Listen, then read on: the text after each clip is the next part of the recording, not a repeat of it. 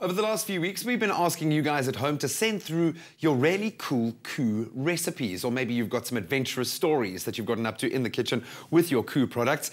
We have received a lot of really good recipes, but some have stood out. This one in particular, Chef Alice is back to help us whip up what looks like a delicious treat. But first of all, I have to ask, and we're talking about an upside-down pear and apple and walnut tart, which makes me excited on a number of levels. But what made this stand out? Because we have had some pretty cool entries. Right, one of the things that makes it stand out for me, Graham, is there's a trend towards utilising different products in classics. So an upside-down tart is generally a pineapple dish. Okay. In this, our stunning viewer has used our apples and our canned pears as well. So that's double the points for using two products. Two products and this lovely take on a classic.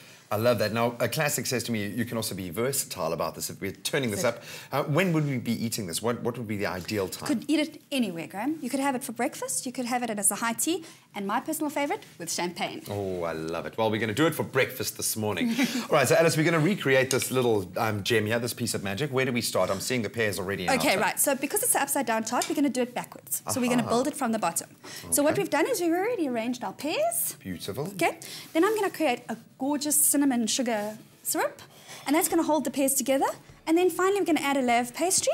We're going to let it cool, and we're going to flip it over, and we're going to have this beautiful visual of our concentric pears and apples. Oh, I love that. It looks like something rustic as well for winter. Lovely and thick, and serve it with creme fraiche. Oh, yum, yum, okay, yum.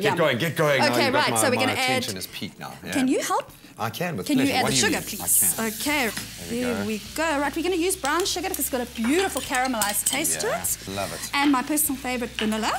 And do you know, vanilla keeps mosquitoes away? I know, even in winter these days we get our mosquitoes.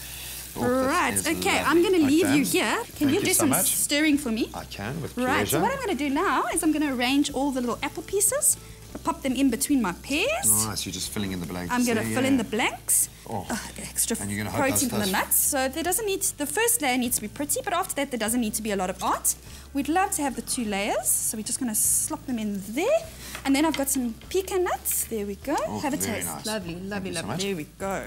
I'll break these down.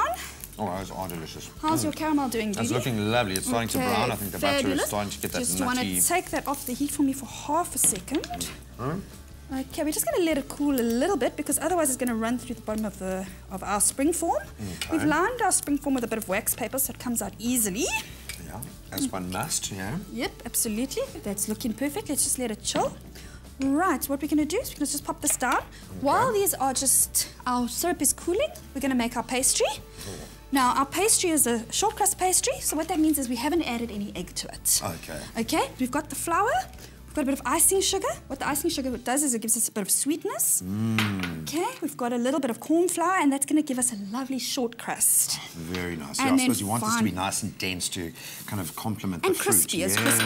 Right. When we're making pastry, Graham, the important thing is to add as much air as we can to it. Okay. So we're going to start by just shuffling it through. And I love making pastry. There's something so intimate about touching your food. Tactile, yeah. And you want to add some softened butter. All right. Okay, the reason we soften it is otherwise I would have very sore hands. This is a good winter workout. Absolutely. And then what we want to do is we're going to mix it and mix and mix it until it forms little small crumbs. Okay. All right. Now we need to lift it up every time because we're adding air in. We don't want to over mix it because otherwise we get a very dense pastry. Okay, so you want to find a balance there. Yes, absolutely. There's a little bit of a cloth for your thank hands. you. You're an angel. Right. Okay, so once we've got our pastry, add a little bit of flour so it doesn't stick to your rolling pin. Okay. And then my little secret is to roll your pastry underneath a piece of baking paper.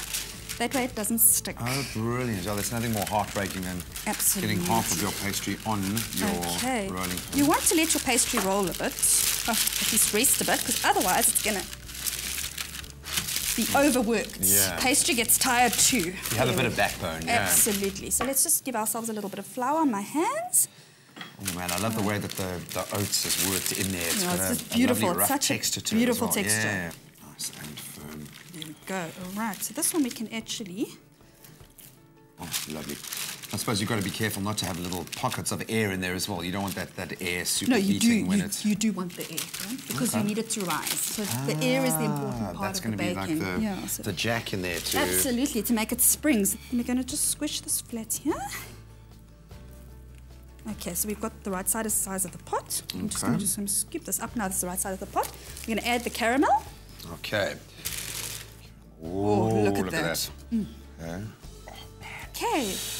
That looks delicious. All right. Would you like to get your fingers wet? I can. There we go. Do you want to do a bit of squeezing for me there? Okay, so now we can just fill our space, eh? Absolutely. Well, I'm hoping that I'm just going to get the first option to taste this at the end. But of course you are. There we go. It generally takes quite a lot to kick my sweet tooth in, and this is doing it in a big way. This looks lovely. Okay, very, super. very nice. Now all we're going to do is pop it in the oven. Okay. And voila. So how long in the oven? About 20 minutes, just enough for your pastry to stick, yeah. If you want to see how we got to this point, let's do a quick little recap. I'll take you through a step-by-step to see how we created our upside-down tart. That's not upside down yet, but it will be soon. For the pastry, mix flour, oats, corn flour, icing sugar and butter. Then refrigerate for 10 minutes.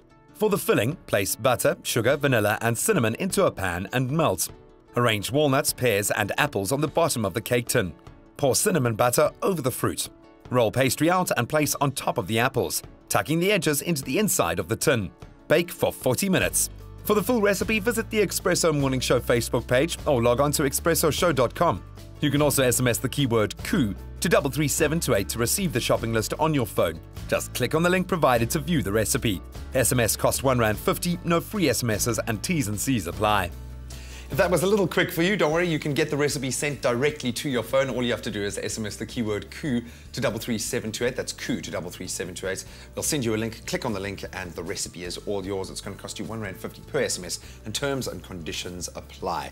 Well, I know I've got a little bit of a wait before I can taste it, but it looks absolutely amazing. Thank you so much for joining us. I think this was quite a special recipe. It is absolutely beautiful, and I look forward to sharing it with you. Oh, if you are lucky. Well, if you'd like to see Alice recreate your genius here on Expresso, what we want you to do is send in your KOO recipe or your adventure in the kitchen using KOO products.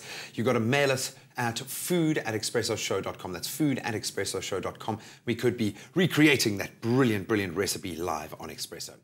Only the best cooks serve KOO because they know it's carefully grown and made with meticulous attention. So when you serve KOO, you can trust you're serving only the best.